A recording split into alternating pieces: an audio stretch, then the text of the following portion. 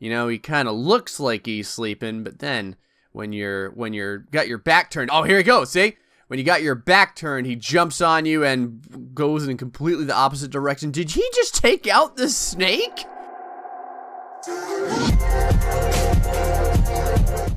Hello everybody, GrayStillPlays, and we're back with more Tyto Ecology.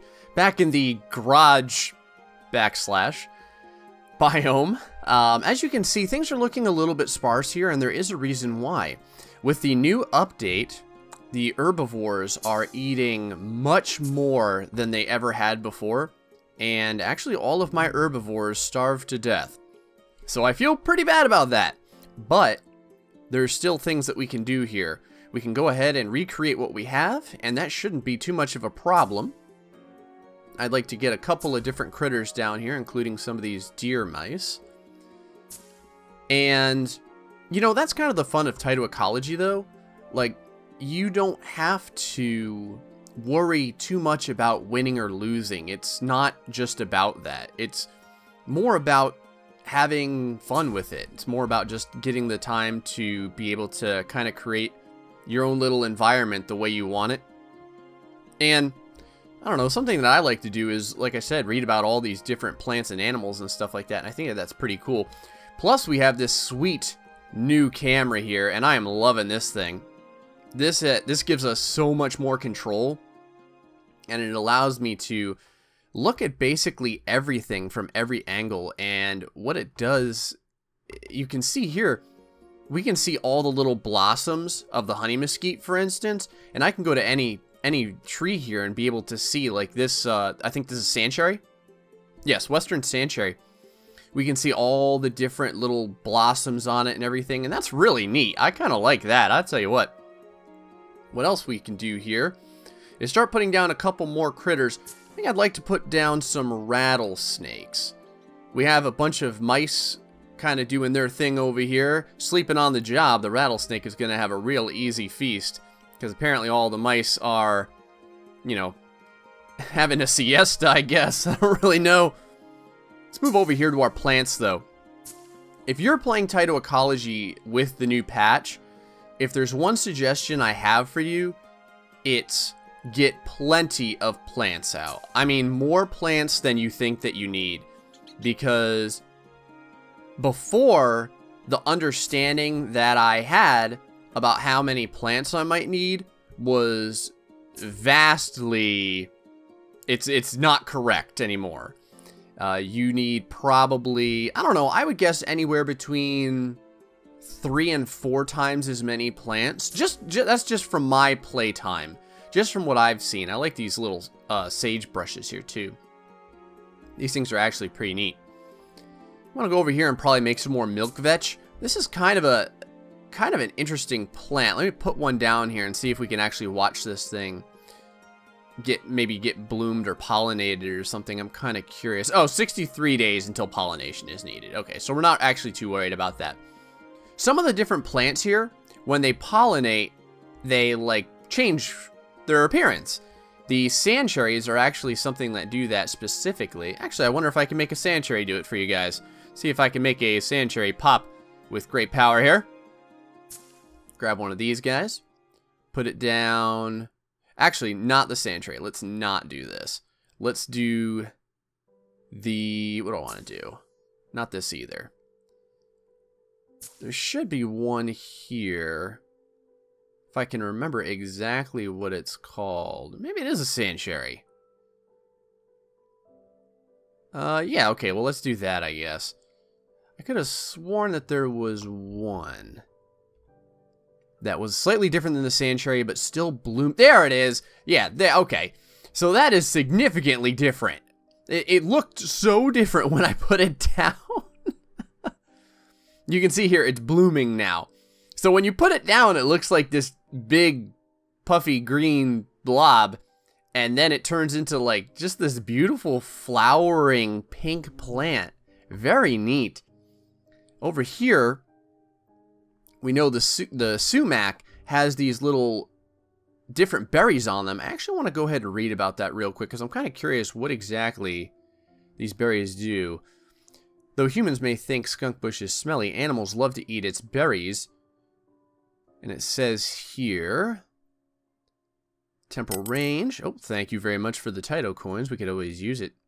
Skunk bush is so named because it smells bad to humans. As a member of the sumac family, it has many relatives that look similar but are poisonous. Now, I do know of poison sumac back in my younger days when I used to camp out. Not so much anymore, although I gotta tell you, I'd really like to do it again. Skunk bush may live for 20 years in your biome. 20 years! Wow! That's what I'm talking about. If a skunk bush catches flame during a wildfire, its branches and leaves may burn up, but it won't die. Skunk bushes can resprout from their roots after a fire, which is a useful skill on the wildfire-prone prairie.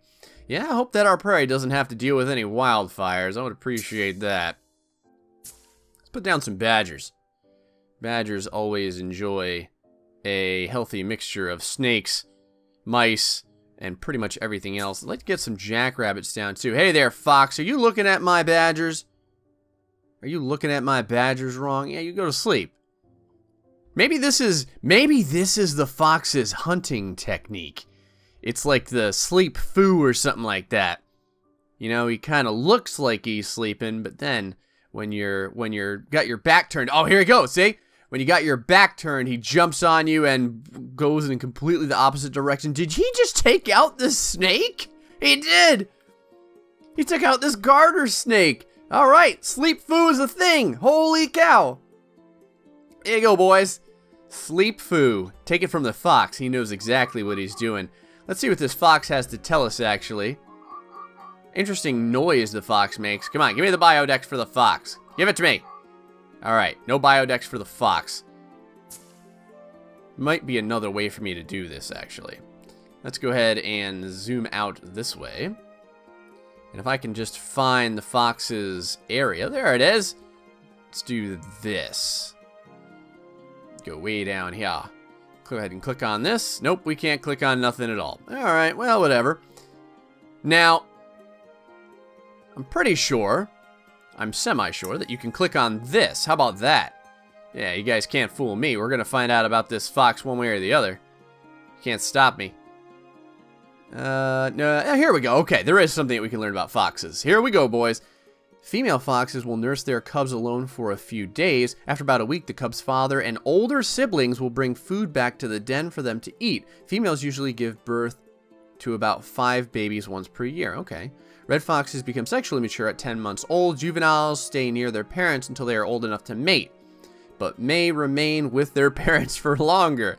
A fox may live to be 12 years old. So here you have a case of the foxes. They don't want to move out from the parents, and the older parent foxes, the gray foxes, if you will, are like, oh, get a job.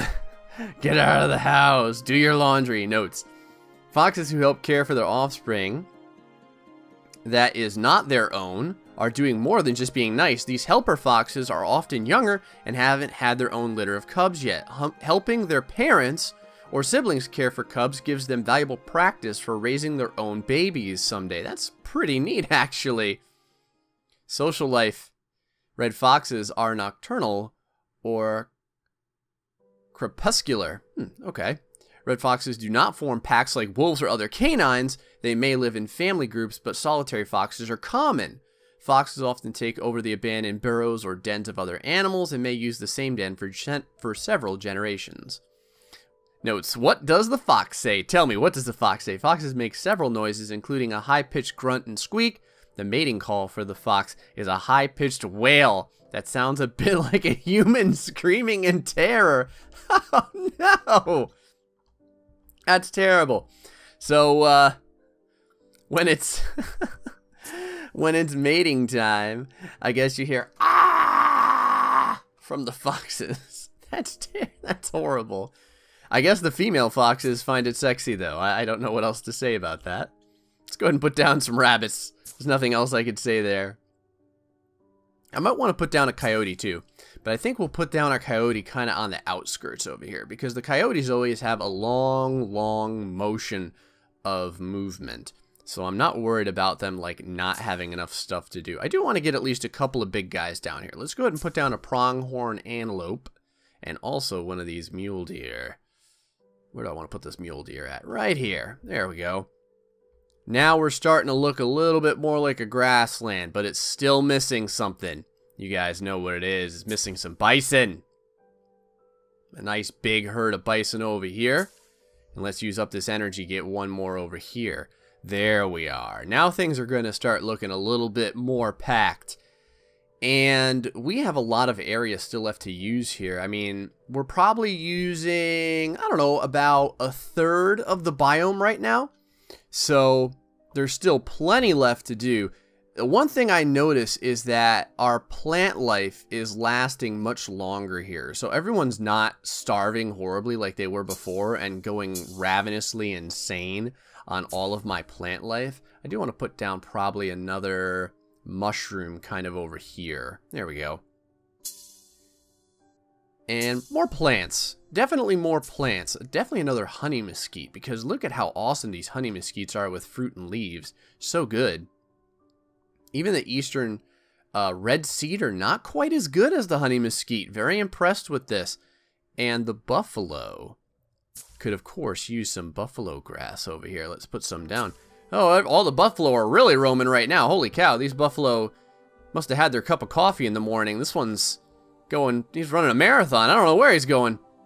I don't think that this coyote could take down this buffalo, though. You don't want to mess with a buffalo, coyote. I'm going to tell you something. Let's put down some grass over here by this buffalo. I feel bad if he's like all alone with nothing to eat. There you go, buddy. You can have a little bit of grama grass. Hopefully you won't starve to death. Now you can see here, this antelope is actually taking a bite out of this milk vetch. And I wonder if we'll get the opportunity to see the leaves go down here. It says 39 of 50. Oh, well that's nice. Right when I came over to take a look at you, you decided to head on out. Well, good for you. Our king snakes have a low population. I kind of wonder why. If I can find them, I might find out. Now, it could be because they were being hunted by the foxes, which would make sense. Let's see if we can find these snakes right over here. I think that they're way over here. There they are. Right, so I do like the fact that they give you this exclamation point when something's wrong. 2 of 4. Doesn't look like they're starving. Looks like they're doing okay. I mean, I guess there's only 2 of 4 of them left.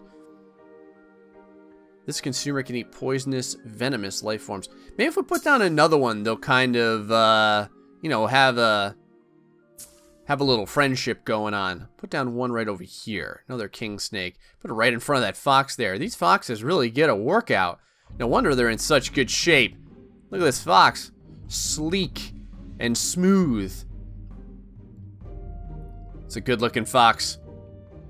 Let's go ahead and put down a couple more regular grasses down here. And maybe a couple of those sumac bushes too. Those are actually kind of neat. Oh, prairie blazing stars. We haven't got any of those down.